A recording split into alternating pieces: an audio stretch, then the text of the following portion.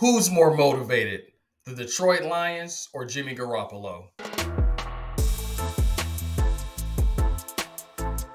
Welcome back to Braybirds DFS, one of the best places for PGA, NFL, MLB, and NBA news, and of course DFS. If you don't know by now, I'm Walt. If you haven't already, please like and subscribe to my channel. Why my channel? Well, my goal is to help you by looking at and showing you my thought process so you can win that NFL guap. All right, so this should be a good game. The Lions got punched in the mouth last week. They were not expecting it. I don't think most of us were expecting it was going to be that bad, even if it was going to be a loss. And a lot of people kind of forget about the Raiders because they're in the division with the Chiefs, but the Raiders are 3-4 right now. They can win a couple of games, and the next thing you know, they are a wild card team. So how I like to start off this thought process is I like to give you 5 players. A lot of them are kind of scrubs, scrubs or value players that I believe could be the difference makers in this contest. Because if you all have been, playing Showdown this year, you usually have 1, maybe 2 players that are under $4,000 that no one is expecting, or if they're expecting it, they're not, their ownership is really low, and they're the difference between you winning $45 and go buying you a new fishing rod, or $45,000 and buying you a new fishing boat. I'm assuming. I've never thought about buying a boat. Let me know how much a boat costs. All right, so the first thing we're going to do, we're going to look at these 5 players. And the first player we have here is Austin Hooper. And it's no doubt about it, Austin Hooper is now the second string tight end for the Raiders. Mayer, who we'll also discuss, has come in, and he's definitely taking over that spot. So much so, it is insane for me to see that Austin Hooper salary is only $800. But I promise you, this is the same Austin Hooper that we knew from previous years. That was definitely the tight end 1. And you can see he's still getting multiple targets. The last 4 games, he's gotten 2 targets. So he's been on the field. We can look at his snap count, and we can see that he's been on the field, between 50 and 30% of the time. It's gone down because, as we'll talk about, and if you've been following fantasy football and DFS, this is now Michael Mayer's team. But nonetheless, at $800, it just takes 1 touchdown for him to return value and for him to be that person in your lineup that can cause you to definitely win some big guap in this Showdown contest. Now, the next person I have, and you can see they're all Vegas players. Vegas has a lot of value. Next, you have Trey Tucker. The last 2 games, he's had multiple targets. He still hasn't had that touchdown, but we can look. What makes him so intriguing is he was on the field almost 50% of the snaps last game, and even the previous game, about 30% of the snaps. So he's on the field a lot for someone that is only $600.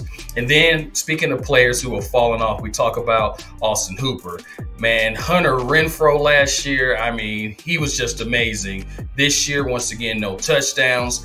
He did have 3 targets the last game, and he's trending up from week 1 where he got no fantasy points and just ruined a lot of lineups. But at $1,200, I mean, definitely someone that you can sneak into some of your lineups. You can look and see that he was on the field 37% of the time, minus the previous week. He's been on the field at least 30% of the time, 65, 51, 45, 30. So someone that has his talent that's on the field that much, I mean, sometimes you got to throw him in a lineup or 2.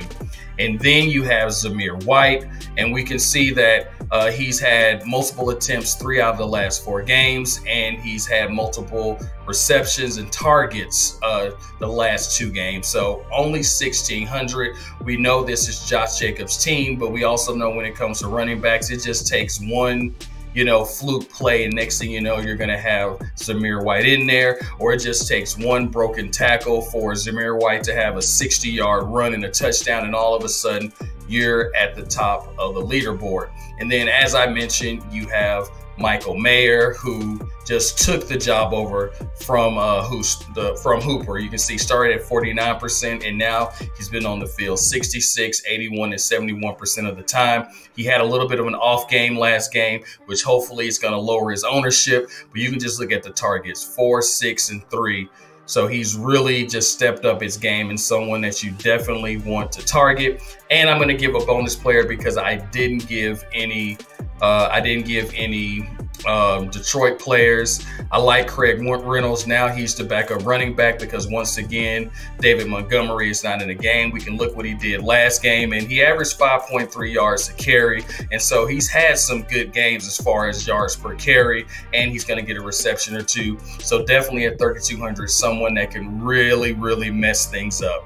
All right, so we'll go back to the snap counts and we'll look at these quickly. So we can see at running back, as we mentioned, this is Josh Jacobs' team when it comes to the running backs. Last week was his lowest percentage, and it was 66%.